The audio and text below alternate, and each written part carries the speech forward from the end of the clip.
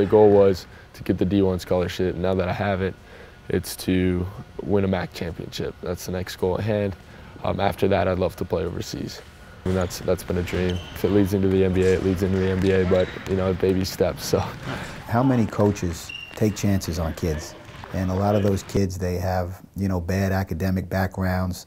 They're not good teammates. They've had problems off the court. But yet a coach, if they feel will win, will take a chance on that player.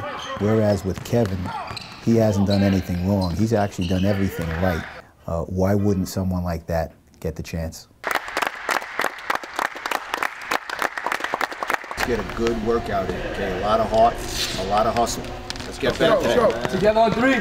1, 2, 3. Everybody grab a ball, split down. We was all surprised, but then, you know, with everything is always work ethic. And he came in and put his work in, and we have confidence in him.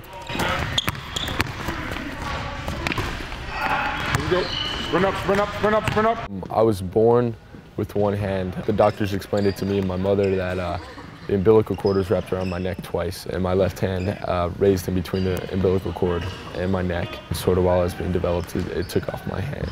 We haven't done anything special for Kevin. He doesn't look for it.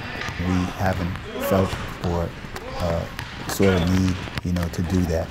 He is in there with everybody else. He's one of the guys. It's not many that gets the opportunity as he does, and he uses that to the full capability. We see that, and so a lot of us is inspired by that, you know, his motivation and stuff. Upside, upside.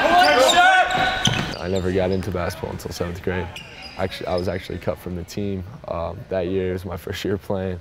I mean, you know, if you tell somebody with a disability that they can't do something, it just makes us want to, you know, try twice as hard. You know, I was inspired by Jim Abbott when I was young. I mean, you see a character like that, he becomes your hero. My whole life, it's like he can do it, so can I. Okay, ready? 1, 2, 3. Nice. If I can be that guy for someone else, you know, there's no better feeling. Go,